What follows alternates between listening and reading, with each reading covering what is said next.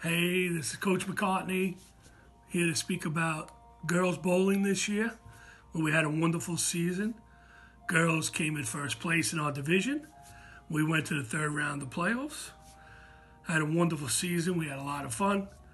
Really going to miss our seniors, Noelle Sullivan, Talia Ross, KT. I hope your knee is doing better.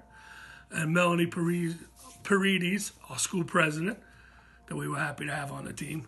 A lot of underclassmen as well. Girls had a wonderful season.